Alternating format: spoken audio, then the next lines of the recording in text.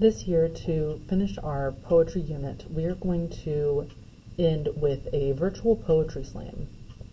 So what is a poetry slam? A poetry slam is an event, often a competition, where poets perform their poetry. They're often very lively with dramatic readings and participation by live audiences. How will our virtual poetry slam work? For our slam, you will choose the best poem that you have written and make a video of yourself reading it. This should be your best work, both the poem and the video. Make sure that we can clearly understand what you're saying and take your time. Read slowly and with a lot of emotion. You will be sharing this video. So, write with emotion, read with emotion, and don't let your poems be ordinary.